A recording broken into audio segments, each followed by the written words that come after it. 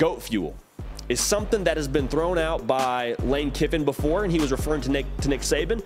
And Nick Saban has this quote talking about rat poison. And we all know what rat poison is. Nick Saban says rat poison is essentially stuff thrown out by the media where you're saying good things about his football team. You're saying, wow, Bama can't be beat. You're saying Bryce Young can't be stopped. And that seeps into the locker room.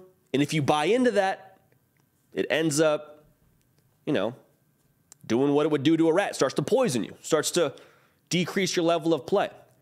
We find ourselves in an interesting predicament where Alabama won a New Year's Six bowl game, and people are starting to talk about Alabama like they're on the decline. Now, Nick Saban has, at this point in time, retooled his staff with 2 new coordinators. And it wasn't the 2 names that you would necessarily expect. You hired Tommy Rees from Notre Dame to be the offensive coordinator. You hired Kevin Steele away from Miami to be your DC.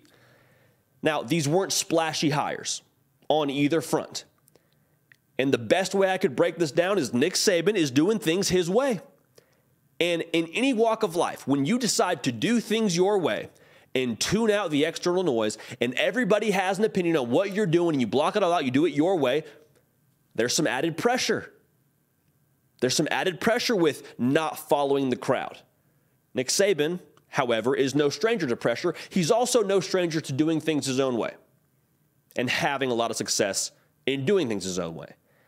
And I would just also say this: smart people, elite people, like the 1% of the 1%ers, the Steve Jobs, the Elon Musks, whatever profession you're in, smart people trust their gut and they block out the noise. There's a reason why nobody else is on Nick Saban's level. You don't win 7 national championships by doing what other people say, by taking an overwhelming amount of outside advice. You listen to people you trust. I'm sure Nick Saban processed this with his cabinet, more or less. But to the same token, Nick Saban is in his status because he's trusted his gut. He's had elite level evaluations of both coordinators and players alike. If there is a filter you're going to trust, if there is one person in college football you're going to trust to make decisions for the betterment of not just the sport, but how about your team, it's Nick Saban for me. So I'm trusting Nick Saban right now. When you don't have success, what do? You revert back to what has worked in the past. What's worked in the past for Alabama? Running the football. And then Kevin Steele has been a coordinator for Bama before and had success as well. 2007, he was the DC. That's what I think they're going to trend towards, being vintage Alabama. And I say vintage very lightly, being the version of Alabama that we've seen before, being bully ball Alabama, being physical, control the line of scrimmage Alabama, and letting their players maximize their ability and not having to have the coaching staff get in the way. And I don't pretend to be within those meeting rooms or be in that locker room in Tuscaloosa, but it looked like at times from the outside looking in that Alabama, from a coaching staff perspective, kind of got in the way of their 5-star talent. It's not a matter of personnel. We've said this multiple times on this program. It is not a matter of ingredients in Tuscaloosa, Alabama. You have 5-star ingredients. The way it was put together, the recipe, that was where there was something left to be desired. I'm not excusing the players for performance, but I am saying if you're going to look for blame to be shifted, do you blame the 5-star players within that locker room, or do you blame the individuals that are putting those 5-star players supposedly in position to succeed?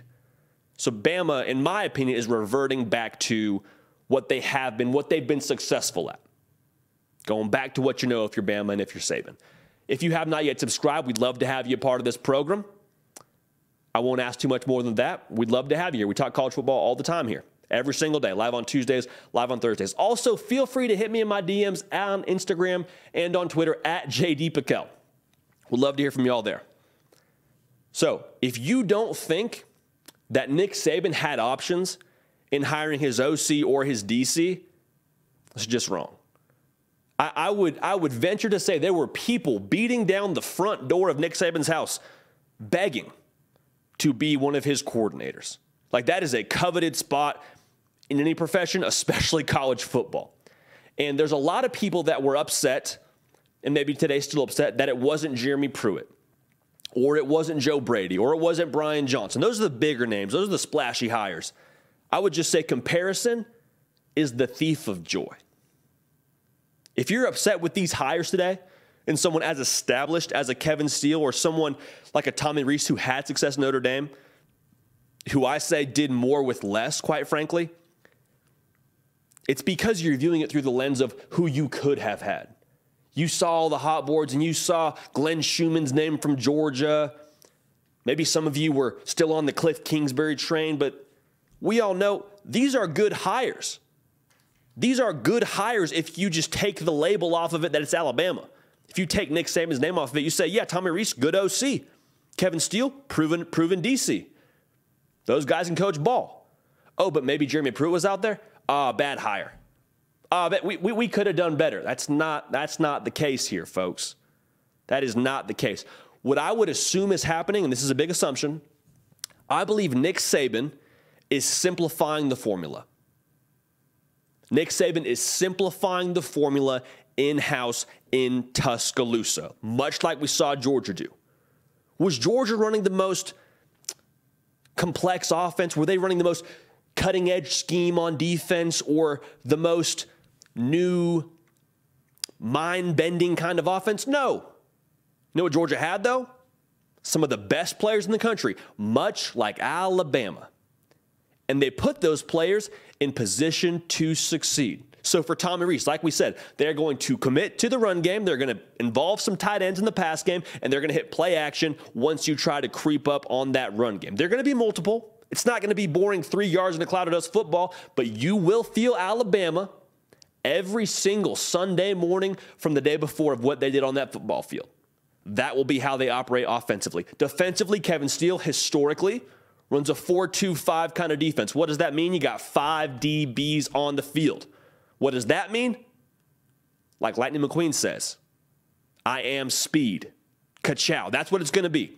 Let your athletes, let your 5-star players, your ingredients, go to work. Don't overcomplicate it. Don't get in your own way if you're the coaching staff. You develop to the nth degree.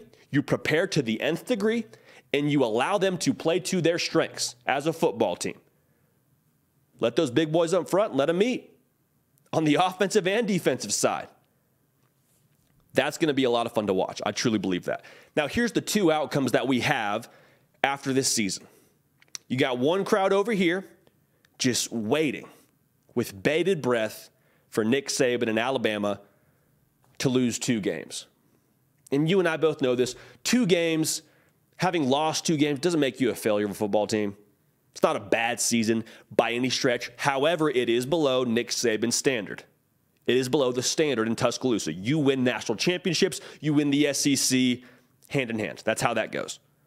If they don't do that, there will be a portion of this college football public saying, I told you so. Hey, didn't I tell you? Bad hires. Nick Saban lost his fastball, man. That's what it is. Nick Saban's lost it. And to those people, I think you just kind of turn the volume down. There's no sense in arguing with them. There's no reasoning to be had there. They've already found their hill they're willing to die on. That's fine. Just let it be. Another portion of the crowd, though, that when Nick Saban and this whole operation, if and when it works, Nick Saban, yet again, looks like the evil genius of college football. And I believe there's a very strong possibility we see him drop the mic. Just, boom. Thanks for playing college football.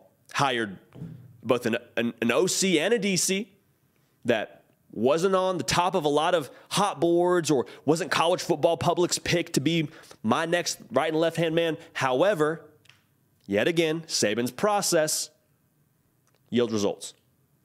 So I'm telling you, I think people should tread very, very lightly with what they're saying about Bama right now. It's very, very dangerous to give fuel to the goat. I think that's what's happening right now. I really do. I really do, man. I'm telling you, Nick Saban, he doesn't need more motivation. Like, he's one of those individuals who just operates as one of the 1%ers, like we said, Elon Musk, Steve Jobs. I mean, you go down the list here, just successful people. Nick Saban is cut from that same cloth. Phil Knight, like, he's cut from that cloth.